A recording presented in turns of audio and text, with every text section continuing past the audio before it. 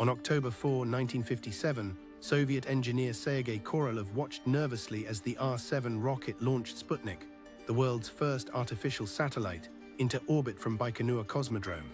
NASA was formed in 1958 as American scientists rushed to regain space dominance after Sputnik, planning their first satellite, Explorer 1, to launch by January 31, 1958.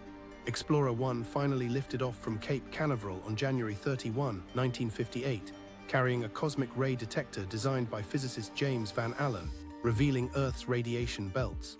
On April 12, 1961, Yuri Gagarin became the first human in space, orbiting Earth once aboard Vostok 1 and permanently staking Soviet claim in the emerging space race. In response, John Glenn orbited Earth on February 20, 1962, aboard Friendship 7, proving America could match Soviet human spaceflight achievements. NASA set their sights on the Moon, launching Apollo 11 on July 16, 1969, with astronauts Neil Armstrong, Buzz Aldrin and Michael Collins aboard the mighty Saturn V.